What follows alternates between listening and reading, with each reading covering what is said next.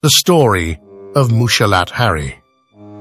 According to the Indians, there was once a large number of Bigfoot living on Vancouver Island, a large island, 12,408 square miles in area off the west coast of British Columbia.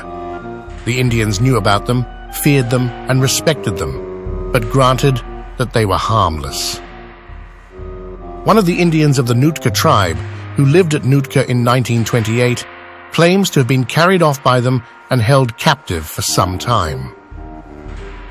The story, told to me by Father Anthony Tahar of Mount Angel Abbey in Oregon, is a curious one. Father Anthony, a much-loved missionary priest who traveled the west coast of Vancouver Island for many years, was living at Nootka at the time of the story, and he knew Muchalat Harry very well. Muchalat Harry was a trapper and something of a rarity among his fellow tribesmen. He was, according to Father Anthony, a tough, fearless man of excellent physique. In the course of his trapping, he was wont to spend long weeks in the forest alone, something that the average Indian did not do in those days. The Indians of the coast were apparently a rather timid people, and they seemed to regard the deep forest as the home and territory of the Bigfoot. When they went into the deep inland forest for any reason, they never went alone. Muchalat Harry was different from other Indians. He went in the forest alone and feared nothing. Late one autumn, Muchalat Harry set off for the woods with his traps and camping gear. His plan was to set out a trap line and stay in the woods for several months. He headed for his favorite hunting area, the Conuma River, at the head of Klupana Inlet. From Nootka, he paddled his own canoe to the mouth of the Conuma. There, he cached the canoe and headed upstream on foot.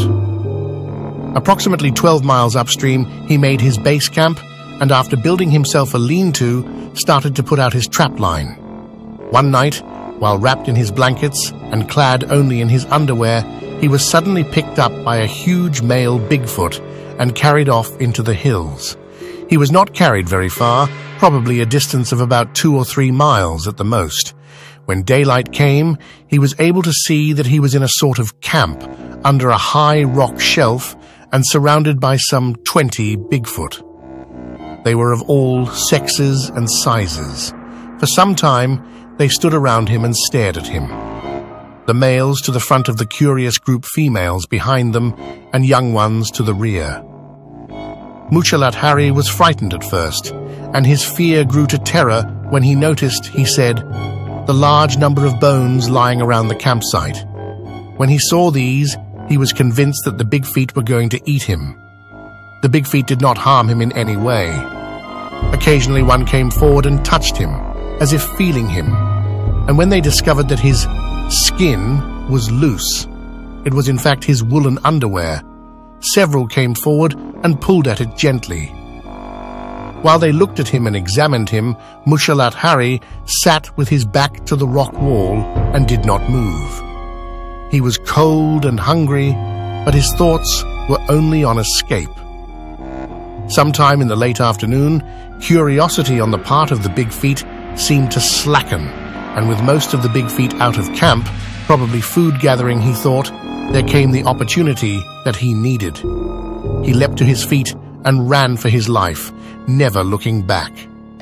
He ran downhill toward where he guessed the river to be, and sure enough, he soon came to his campsite.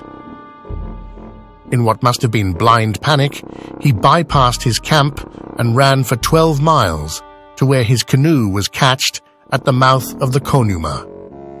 Father Anthony describes the story of Muchalat Harry's arrival at Nootka as follows. It was probably 3 in the morning. He and his brother Benedictines were asleep, and the village was quiet. Suddenly, there was a series of wild cries from the waters of the inlet. Lights were lit, and he and others hurried down to the water's edge. There, near frozen and exhausted in his canoe, lay Muchalat Harry. He was barefoot and clad only in his wet and torn underwear, and he had paddled his canoe through the winter night, 45 miles from the mouth of the Conuma River. Father Anthony and his companions carried the almost lifeless form up from the water's edge. It took 3 weeks to nurse Muchalat Harry back to sanity and good health. Father Anthony, who took him into his own care, did the nursing, and he told me, Peter Byrne, that during the course of these 3 weeks, Muchalat Harry's hair turned to pure white. The story of the kidnapping came out slowly. At first, Muchalat Harry would talk to no one. Then he told Father Anthony what had happened, and later, others. When he was fully recovered to health, he was asked when he planned to go back to collect his belongings, the camp equipment, his pots and pans, his trap line, and above all, his rifle at the lean-to on the Konuma.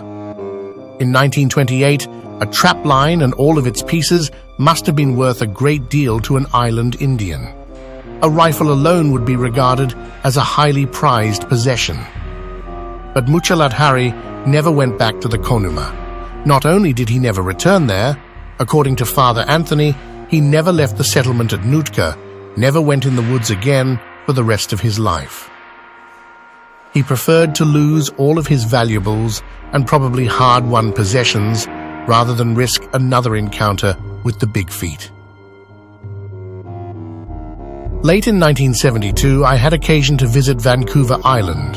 I was on a routine investigating trip, and when I found myself at Nanaimo, not too far by road from the west coast, and the scene of Muchalat Harry's adventure, I drove there. I stopped in Gold River and obtained from the Royal Canadian Mounted Police some maps and instructions on how to get to the Konuma River area. Nowadays, there is a logging road that runs all the way down to the mouth of the river, and one Sunday morning, with the logging trucks out of the way, I drove there and made camp on the Konuma. I spent several days there, walking the riverbed and exploring. I tried to make a rough determination of where Muchalat Harry might have had his lean-to, and I found a place that offered a good campsite, 12 miles from the mouth of the river on the edge of a series of high bluffs. The salmon were running in the Konuma while I was there, and all night long I could hear them splashing up the shallow waters of the river. In the morning, Black Bear worked the river, getting the salmon that had come ashore in the night or had become tangled in the limbs of fallen trees that lay in the river. I counted 6 bears in several days. The country was generally wild and deserted, and the actual mouth of the Konuma, where it flowed into the salt waters of the inlet, was one of the most beautiful places I have ever seen. Some of the forest close to the river had been logged off, but the logging work had moved on west, and while I was there, it was quiet. The days began with morning mists on the river, and then warmed to the clear crispness of perfect autumn weather. Evenings were cool and damp, and nights bright with starlight that provided almost enough light to read. I found no sign of Bigfoot on the Konuma, nor any sign of Muchalat Harry's trapline or lean-to. I hardly expected to find anything of the latter after 40-odd years. But even though Muchalat Harry was long gone, the river and the forest remained unchanged.